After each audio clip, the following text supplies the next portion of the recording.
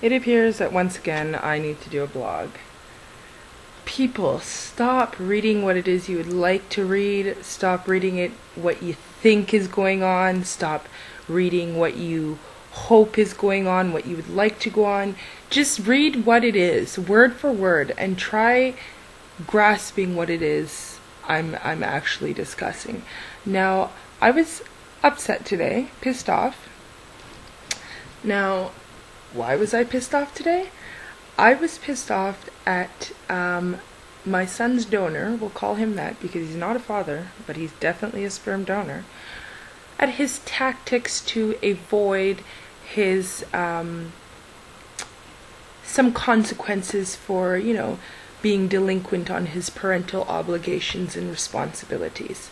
So I was annoyed at the fact that he is able to pull these little tactics and that he has found some crooked law personnel to advise him of how to delay, not avoid altogether, because ultimately all he's doing is delaying things, not stopping them, delaying his untimely or his very timely, you know, parental demise. Now, so people can stop effing this up and preaching things to me that don't apply to me. Let me just clarify for you guys, okay? Because I think you guys are getting it a little bit twisted. So here's the thing. Child support order has already been set years back, okay? It is now sitting in an account, okay? The Family Responsibility Office is now keeping track of it, and it accrues 5% interest per day, okay? Now the Family Responsibility Office also takes it upon themselves to go after support payers, which would be the deadbeats, in order to get the payment to the recipients, the parents with custody, the parent with custody. So they're already keeping track of this. Now, when they realize they're not getting paid, they start doing things. They take driver's license, they take passports, they garnish bank accounts, they garnish wages, they seize bank accounts and the like. Taxes, tax refunds, GST, any government money entitlement, all of that jazz, lottery winnings, any money received from insurance beneficiaries or whatever the case may be, all that, they'll take it, no problem. Anything in your name of monetary value, they will place a lien on it or they will take it until your child support is paid. If you have nothing for them to take, or they've done all of these things and you're still not paying, you come to the end of their line. And that becomes a series of default hearings. That's where my son's father is at the default hearing. Now, I don't call him, I don't reel him up, I don't cuss him, I don't fight, I don't do any of that. So please don't write me about being angry bitter baby mother, because I'm not. I'm far from that. I'm not trying to get anything from him because I know there's nothing to get. I realize his value is probably less, you know, less worth something than, I don't know, my dog's shit in the backyard. Something along those lines. Right, Diamond Girl? She raised her head and said yes.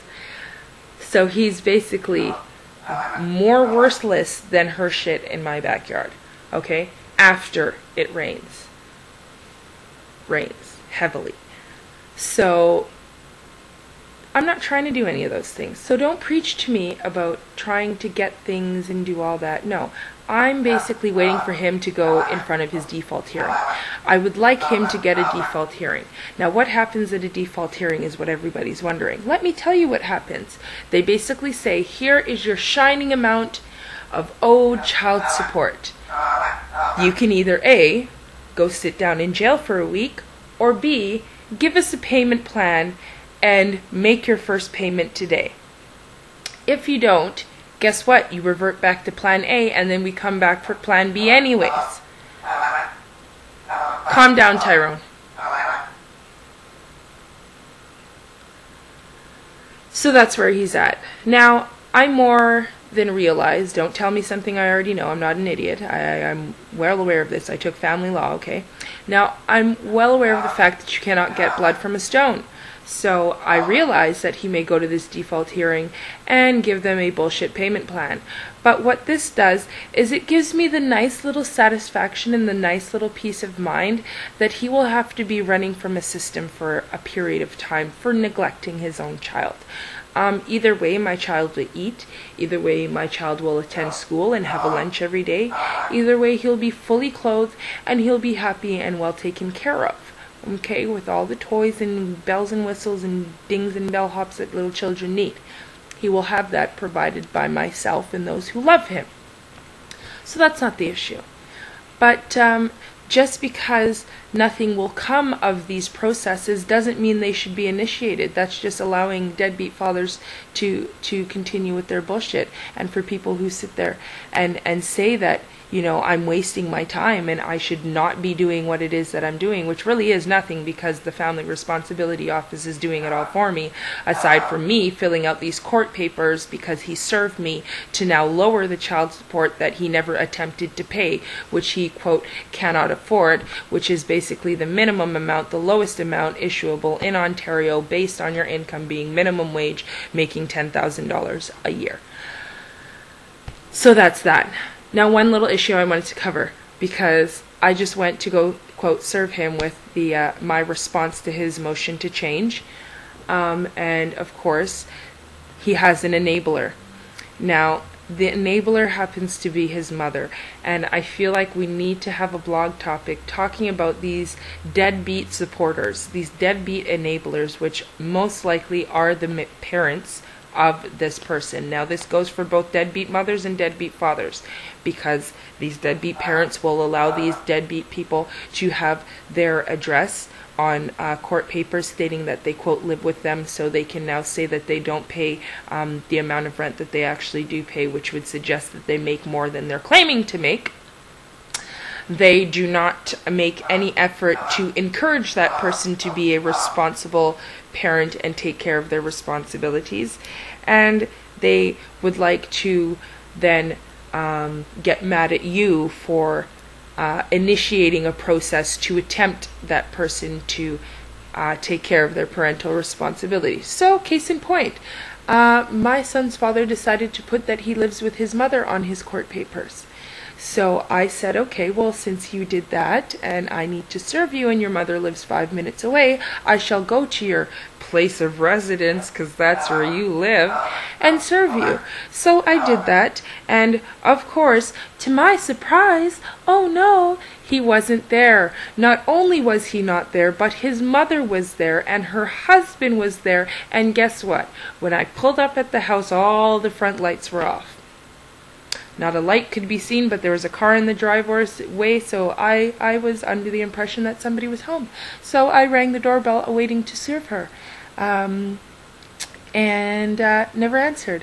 So as I walked back to my car, I realized that a light that wasn't on was now on, and not only that, but she was peeping through the blinds.